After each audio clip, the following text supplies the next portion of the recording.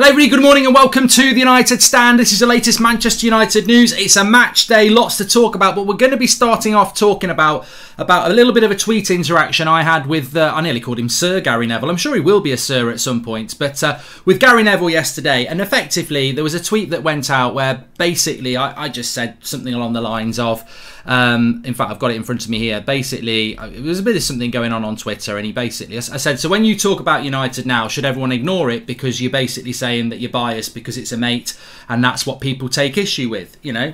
And he said, yes, please ignore me, which is obviously a very angry reaction from Gary because I've basically called him out, and I think I've taken a massive risk, and I don't feel like I've called him out personally. I think I've done it on behalf of what I think is really important and what a lot of United fans are feeling at the moment. And the first thing I want to say is that loyalty is absolutely one of the most commendable attributes in life, and his loyalty to Ollie is fantastic. But I just think that there's a bigger picture here, and already my point's been proven that we need a big voice in relation to what's going on at Manchester United, not just in relation to how crap we're playing, but also in relation to the Glazers as well. And that loyalty is an emotional blackmail, and the Glazers have played a clever game. The reason Gary or anybody else has been loyal to Ollie is their own reason, but the Glazers have placed this perfectly to protect themselves, and I feel that Gary and everyone else is falling into that trap.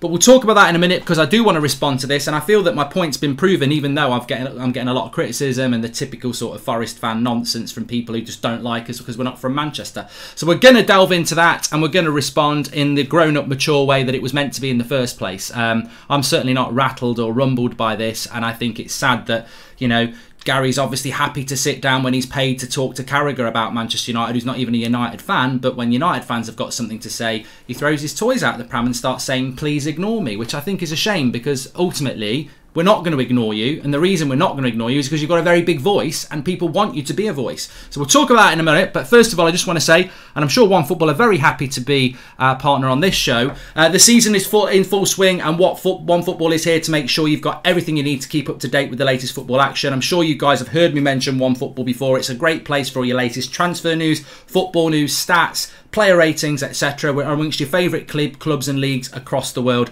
I use it almost every day, and I've mentioned it to you for a long time. So make sure you download it. It's free to download. The link's in the video description. It's available on Android, and you can download it and get all your latest news on there. So big shout out to OneFootball today for sponsoring the show. The link is in the video description there. Please do download it. Right, let's get on with the show.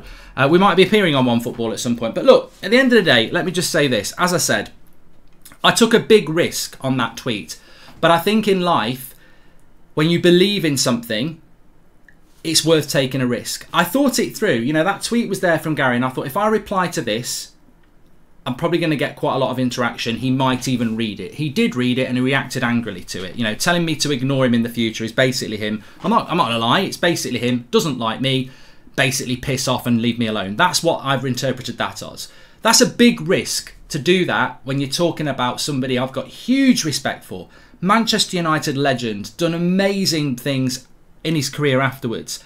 To put myself on the line and do it for you, I don't want a bravery award, but it took a bit of thinking. But I thought, you know what? I can't be a hypocrite. I can't sit here on this show and say, I don't like the Glazers' ownership. I don't like the way we're playing football. I feel the standards are being lowered at this football club. I can't do that. I know there's a lot of other outlets that will do that because it's Gary and, you know, Rio and everyone like that. And I know I'm putting a big target on my head by doing that. And look, I've had a load of abuse last night. You know, Forest fan. Gary, why are you replying to a Forest fan? I mean, look, it proves my point. It proves my point. Gary Neville says something and loads of people just believe it. Gary is a red and all this lot. So he can say anything, and that's the point I'm making here. My point's been proven. The reason I did that tweet and I felt it was important is because I don't think we're getting a fair, unbiased analysis of the situation with Manchester United. And I don't want an Ollie out thing. I don't know why people think this is Ollie in or Ollie out. What I want is standards at the level they're meant to be. Standards at the level Paul Scholes, Rio Ferdinand and Gary Neville were talking about 3 years ago under Mourinho, but have forgotten because their mate's in charge. That's the conversation I'm having. I'm not Ollie out. I've said if we lose against Liverpool, I probably will be, but right now I'm not. So I'm not arguing with Gary. I'm not arguing at all with anybody. I'm just trying to get that point across, and it's a big risk. And the club don't like us anyway. They've never liked us, and I don't really care. The club should open the doors to outlets like this. We're a huge community, and we do the club a lot of good. we just want the club to be successful. The club just want to make money. And I couldn't give a toss what the club think, because I know what they think and I know what they think of us. And it's their loss. Their loss completely. They just think ignore fans, and they're wrong to do that. So the club doesn't bother me. It does bother me when it's ex-legends, like people like Gary Neville, but I've never met the guy. I don't know what he's like. He's certainly never met me. I imagine, being Manchester-based, he's spoken to the same people that have had a problem with us for years.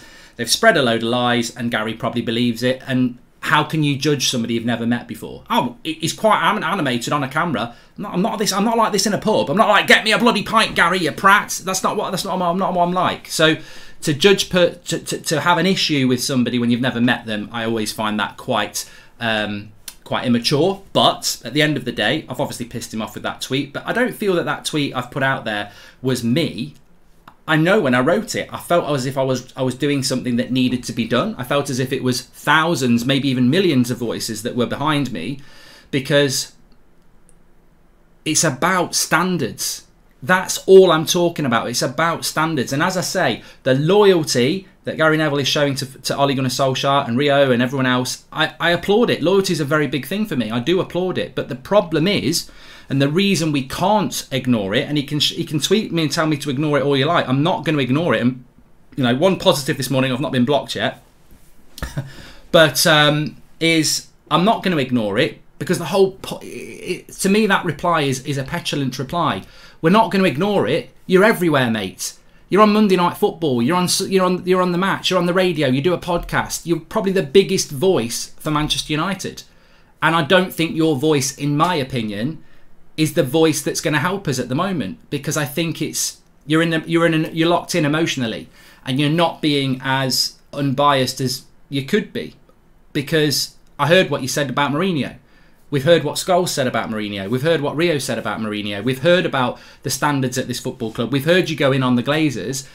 But right here, right now, the standards are what I'm talking about. And look, as I said, you'll get people sticking up for Gary going, he's a top red, you're a fake Forest fan or whatever like that. And I've already won. I've won then, haven't I? We've won, because that's my point. Gary Neville's voice is bigger than anybody's. So if he's telling people that the Europa League's fine, FA Cup top four's fine, there's nothing, you know, the football's not that bad, then, well, if he's a top red and everything like that, you're going to believe that. And I don't believe that. I don't believe that. I don't believe that top four and a Europa League and an FA Cup is good enough with the squad that we've got in year 3. I don't believe that Leicester performance at the weekend was good. I think it's one of the worst performances we've ever seen. And remember, I mean, I think it was either Paul Scholes or Gary Neville sometime in the last year responded to a Van Gaal article sticking up for Ollie and said, I don't know what he's on about. The football under Van Gaal is the worst we've ever seen. I disagree. So if you're going to have a conversation about what the worst football's been of the last 8 years, why are we not having that conversation now? And all I want, and I don't think I'm alone with this, all I want is, we're in a really bad situation. We've got a match tonight. I want us to win. I want us to beat Liverpool, and I want us to come back. That's what I want.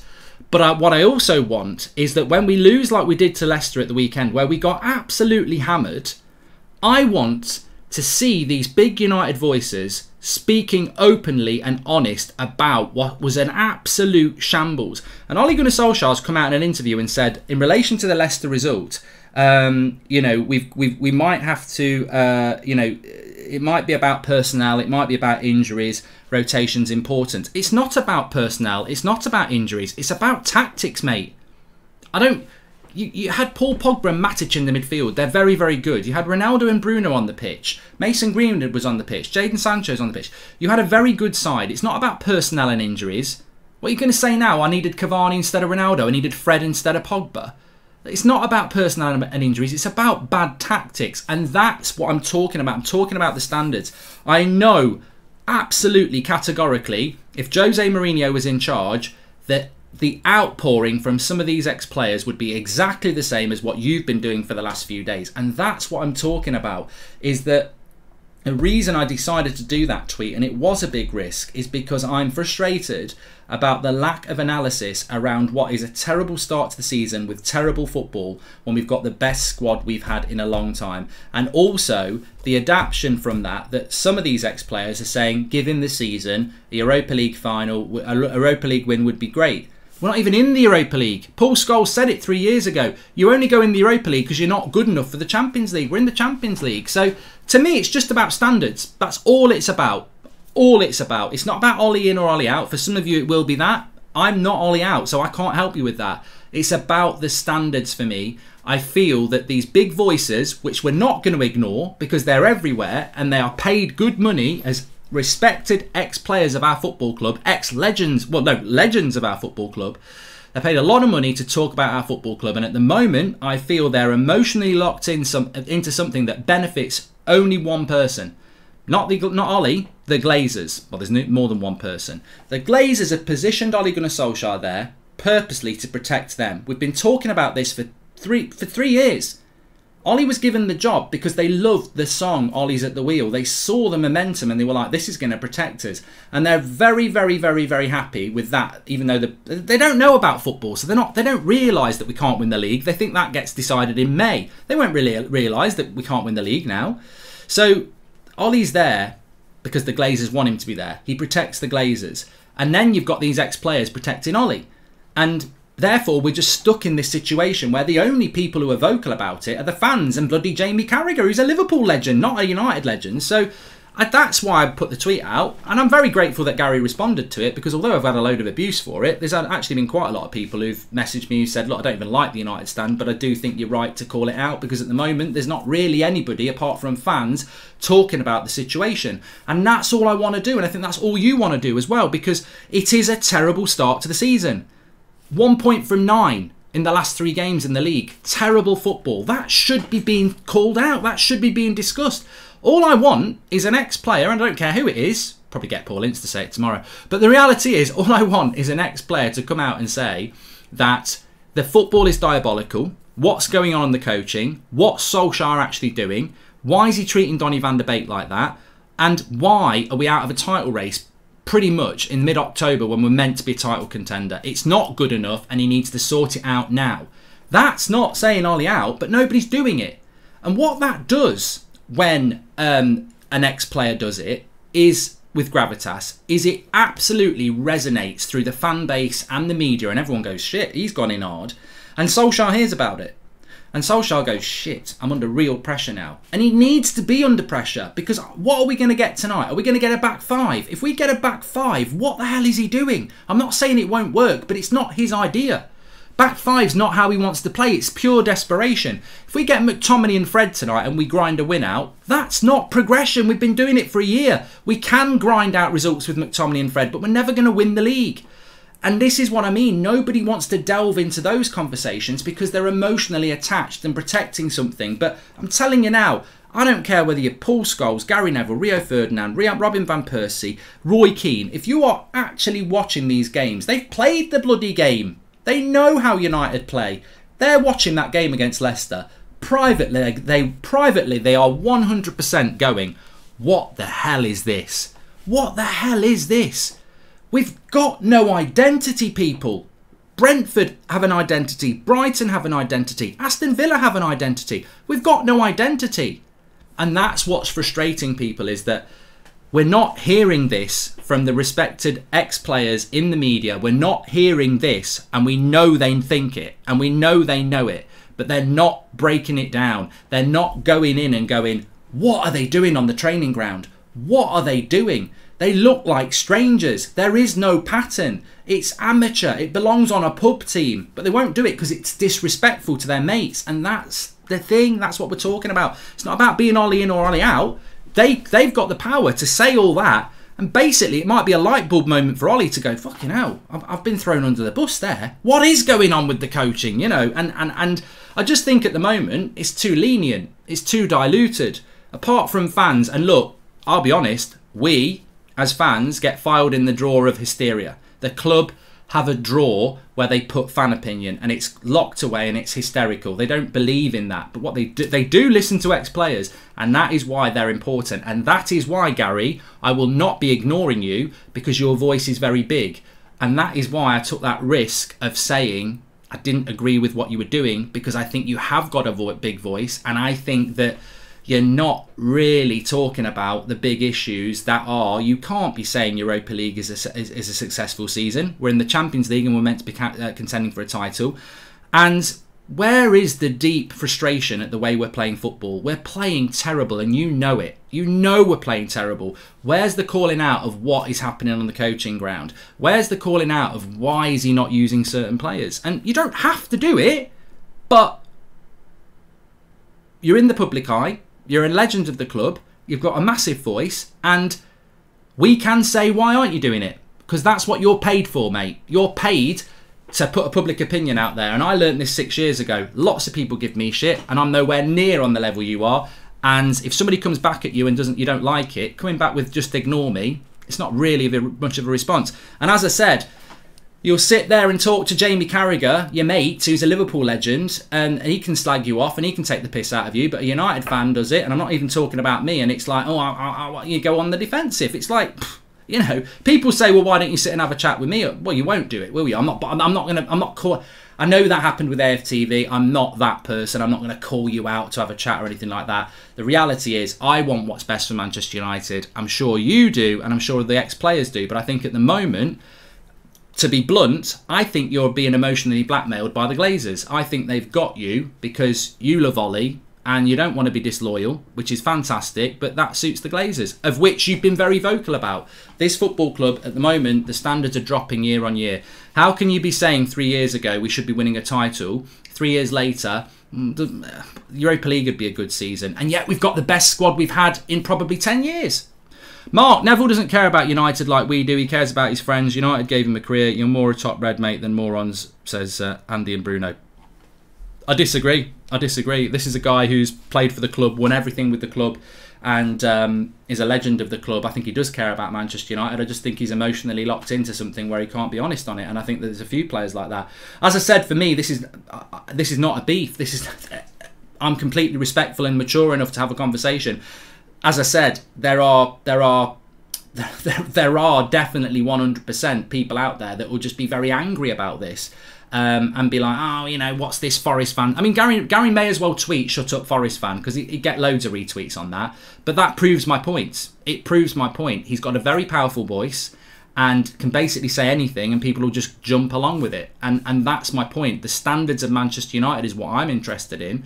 And I'll keep saying it. If we all dream the same dream and we want the same thing, it's about getting Manchester United back where Liverpool are, back where Man City are. And we're bloody miles off at the moment. And I hope Ollie can be the man.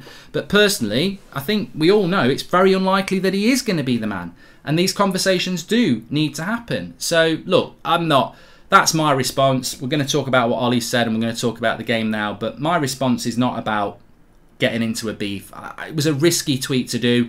I stand by it because I felt that in life you've got to, if you really truly believe in something, you've got to. And I haven't spent my life supporting Manchester United, and I haven't spent my time night after night chatting to you good people passionately about this club, from things like backup right backs to when's the stadium going to get built. I don't spend time talking about that to then not spend time being honest about how I feel about this situation. The football is a disgrace. The start to the season is diabolical. The squad is fantastic and we're massively underachieving. Standards, that's all I want to hear about. And at the moment, I just feel it's swept under the carpet. Oh, give it time, give it time. And it's like, well, we didn't give Mourinho time. We didn't give Van Gaal time. And, going back to what I said before, whoever said it, whether it was Gary, whether it was Scholesy, whether it was Robin van Persie, somebody said in the last year, Van Gaal said something about Solskjaer, and somebody came out and said Van Gaal should shut his gob because basically his football's the worst we've ever seen. And that was an ex-player who said that, defending Ollie. I'm sorry, if they're going to come out with a statement like that, they should be retracting it now and saying, I was wrong. That's the worst football I've ever seen. Because this season's the worst football I've seen from United. It's been terrible. For the players we've got, we are playing absolutely diabolical. And I hope there's going to be a spark tonight. I really do. But and I think we will win tonight. There has to be a response. Listen to Solskjaer's comments yesterday. He said that, what was he said? He said we need lots of energy. The fans are behind us. We've got the best fans in the world. He ain't stupid. He needs those fans at Old Trafford, and they will be behind him. We have got the best fans in the world. They were singing Ollie's at the wheel at the weekend. They'll do it again tonight. They'll do it again on Sunday. We've got fantastic, loyal fans who are giving Solskjaer more loyalty than any manager's had since Sir Alex Ferguson. Moyes didn't get this, Van Gaal didn't get this, Jose didn't get this. The reason he gets it is because of his status as a footballer for Manchester United. He's a very, very, very fortunate manager because the cracks get papered by our fans because of our emotional attachment to him. And he's using that now. He needs that. He needs that. But it's going to be about how the players respond to this. And as I said before, I think the players have got to take responsibility here. They know more than us what's going on. If it's not good, they need to do what they need to do. And that's all I'm going to say. Mark, I'm wondering why Rashford commands such importance at the club that Ollie had to explain himself for telling his players to focus on his football, says Devanshu. Well, as I said yesterday, my observation of it, and I don't think it's a bad thing, I don't think Ollie should have said it about Rashford in the first place, but my observation is that it's a press conference after a terrible result ahead of the 2 big games, and the first thing he does before he takes any questions is basically sit there and apologise for talking about Marcus Rashford with Marcus Rashford sat next to him. That shows you the power of Marcus Rashford. That's come from Manchester United. I don't think Ole Gunnar Solskjaer would have ever started this press conference with what was effectively you know, sorry Marcus, I didn't mean it in that way.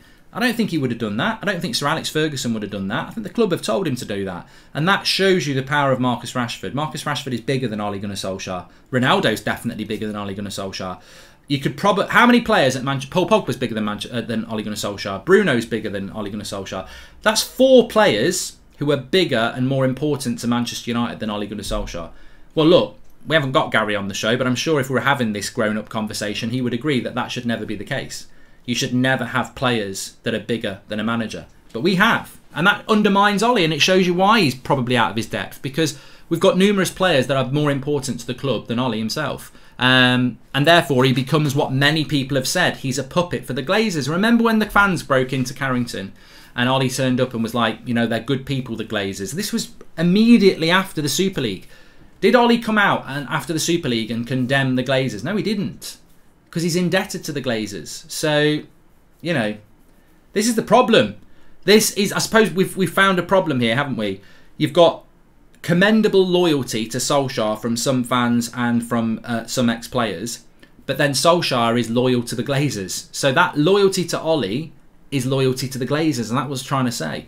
But look, loyalty, I'm never going to knock it. I'm never going to knock the loyalty because I think loyalty in life is a dying thing and it's a very important thing.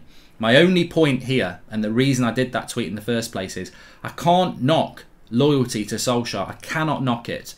I've been there, but I don't know him, so I don't need to be super loyal. I was loyal to him for a very long time, as you know. Now I'm calling it out because the football's crap. Loyalty is absolutely right, but when all you're getting is loyalty in the media, then where's the voice for the other side? And I feel that the other side is not being represented. And look, you know what? People might not like fan content. I accept that. You don't have to. You don't have to watch it. If you're offended by it, if you don't like it, don't watch it. There's loads of stuff I don't watch. But what we've seen in the last 5 years is that social media is getting bigger and bigger. And I'm proud to look on social media and see, not all conversations, I think some of it's nonsense, you know, the abuse that Ollie gets and, you know, the deluded, you know, things the other way. But I am proud when I see really deep conversation between people on social media about fans. And look, you might not like this, but it's already too late if you don't like it. You know, for every United stand, for every person like myself, there's already thousands of people doing it. And there'll be thousands and thousands more. So it's not going anywhere. If that's what the root of the problem is, if it's ex-players who don't like the fact that fans are getting a voice, well, it's only going to get bigger and bigger. And ultimately, sometimes opinions are right, sometimes things are wrong. I just feel it's too important to ignore the fact that the standards at this football club are dropping. And they're dropping for a lot of reasons. And I think they're also dropping because there's an emotional attachment to the current coaching setup where people won't call them out, but it's dropping the standards as well. These people, you know, I'm not saying to sack Ollie, but if there was really big scrutiny about the tactics and everything, then maybe that would force change amongst Ollie. Mark, if Ollie, I mean, look, Donny van der Beek should start the game tonight. I'll say that right. I'll say it again. It won't happen, but Donny van der Beek should start. Our midfield has been a catastrophe all season, and he plays in the midfield, and he costs £35 million. Any logical manager gives him a chance tonight. Will it happen? No. Mark, if Ollie wins, he stays. However, if we change, do we go for another Chelsea reject in Conte or Zidane? Says Kojak.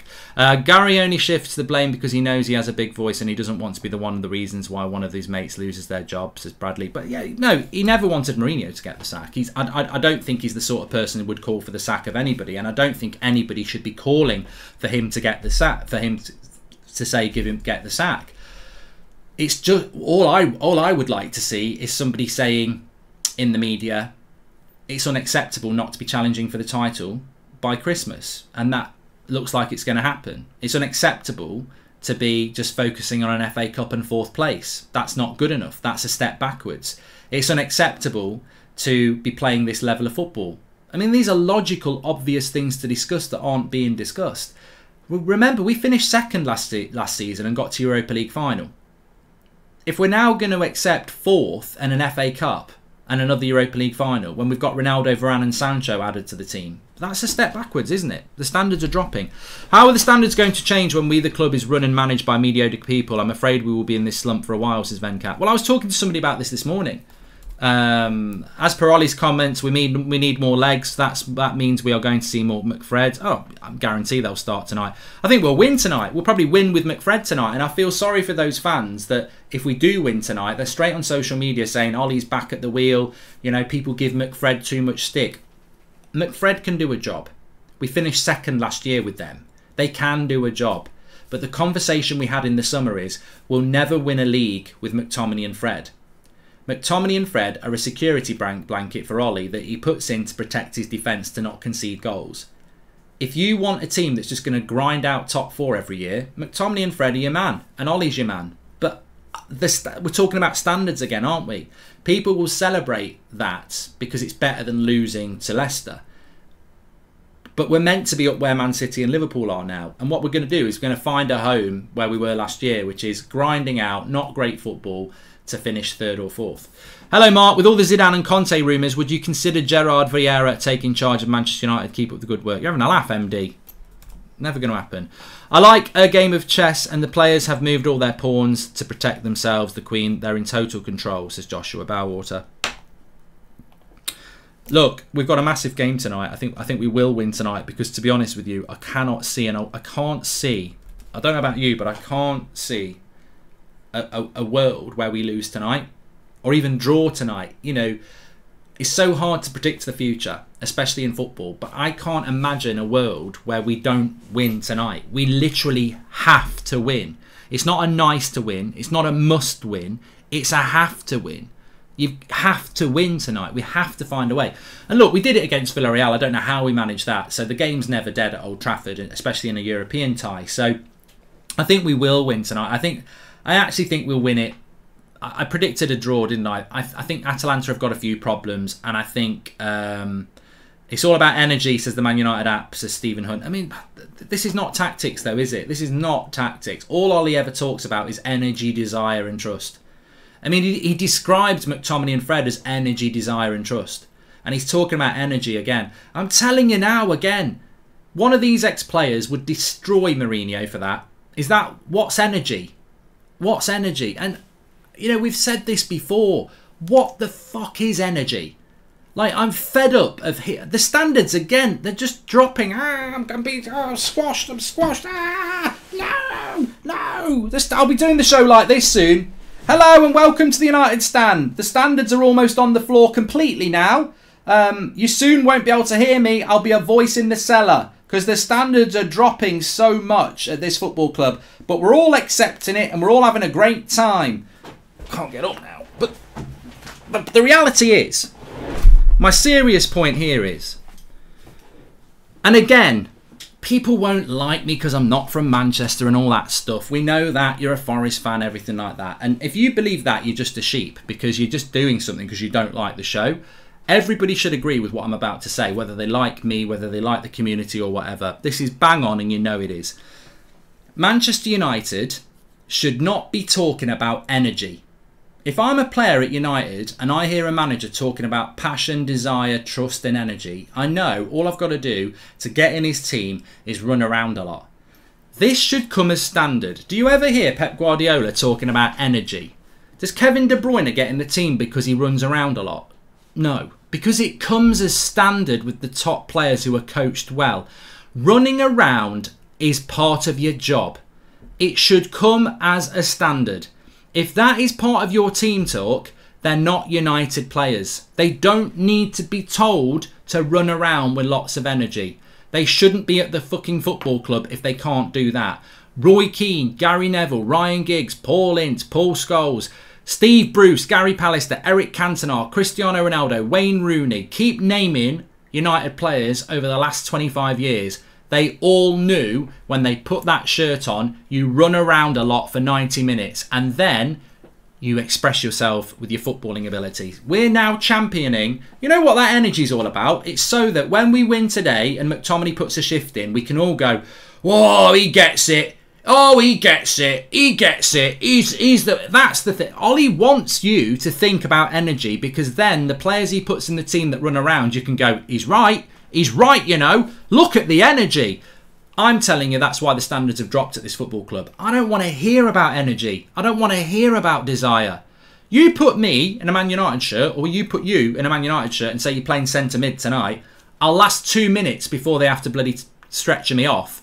But I'll run around like an absolute prat because the pride and passion to wear that shirt would be immense. Why the hell are we as Man United fans being fed energy? We need energy. I like energy. I like desire. I like trust in a United shirt. It should come as standard.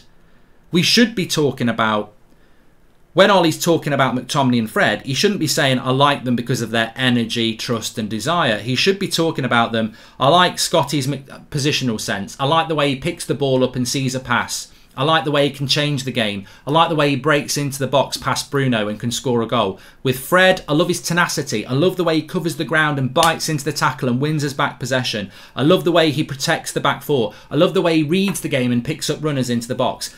Oh my God, I've just spoken about football. Do we ever hear that? No, we hear about energy. Now, look, that comes with a warning. I've not actually described McTominay and Fred there. I've described what I'd like them to do, but you know what? Energy in this lot, it's a load of nonsense. And we're being mugged off and the standards are dropping. And the people who are stood above all this, like this, the puppet masters are the Glazers. They're like this. They're loving this. Energy. Yeah, we could probably get a T-shirt with Ronaldo on it, with energy on it. That will sell for Christmas. It's what it's all about. And look, don't let it be lost on you. Ed Woodward may be being kept on. Richard Arnold is going to be the new chief exec. We knew this for months. Nothing changes at United. It's the status quo. It's mates rates. Woodward steps aside and somebody who's been there for years steps in. The incompetence continues and manifests itself and continues to infect this football club. And they will not open the door. They will not change. They will not bring specialism in. And they definitely won't bring people in who are going to say, this is not acceptable, that's not acceptable. Which is why they don't like us. They don't really like us. Because ultimately, what do we do? What do? We speak the truth and we want the high standards, but high standards cost money and they're there to make money. That's why they don't like it. They want to be left alone to make money and get away with it, which is what they've been doing for 16 years. They've been getting away with it. They had a manager in Sir Alex Ferguson that could win a title with with scraps, and they got away with it. And now they're not getting away with it as much, but they're trying to create a situation where they can keep getting away with it. I would describe the Glazers as this. They're somebody who won the lottery and are just, they've scammed their way into a position of power and they'll do anything they can to stay in power as long as they can and keep churning the money out. Look, there's loads of films where this happens, where it's like, the bank robbery in, I don't know, Heat or the start of Batman, The Dark Knight Returns or whatever. And they're working to a clock. 2 minutes and we've only got 2 minutes. Grab as much money as you can. That's like the Glazers. They know they're on borrowed time, but there's all this money and they're just scooping it up, shoveling it up, grabbing as much as they can for as long as they can because they know they're on borrowed time. They know why they're there. They're there to make money out of this football club and they're on borrowed time and they're trying to make as much money as they can. And they know at some point they'll just walk away, but they don't care. They're not Man United fans. If it all ends tomorrow, they'll walk away and go, we made a shitload of money. They're the puppet masters at the top of all of this. And nobody in that football club will ever call them out. The only people that do call them out To be fair, Gary Neville's done it. You do it all the time. And it's always about standards. And the standards at this football club are not anywhere near where they need to be. And I do think there needs to be some pressure put on the club for that. And there needs to be pressure on Ollie for that. And his coaching staff, you know, comes out yesterday, says how great his coaching staff is. It's not great. It's not great. Till they start proving themselves on the pitch, how can your coaches be good? Attention to detail. What? Well, if they're so attentive to detail, why does the gap between our defence and attack look like it's a bloody ocean? You know, oceans apart. We're tactically inept, and I don't think the players are... Well, I know for a fact the players are not... You know, sod it. You know what? I know for a fact the players are not happy. Certain players are not happy. There's unrest in that dressing room. The club don't want that to be known, but they are. They're not happy. And why would they be happy? The things need to improve, and you know what? The pressure should be put on. And we've got massive games to come, and we we demand a response. We have to win tonight, and we have to win on Sunday. Anything less is not acceptable. Bruce would do better than Ollie. He's free agent now, says Oscar. Has he been sacked?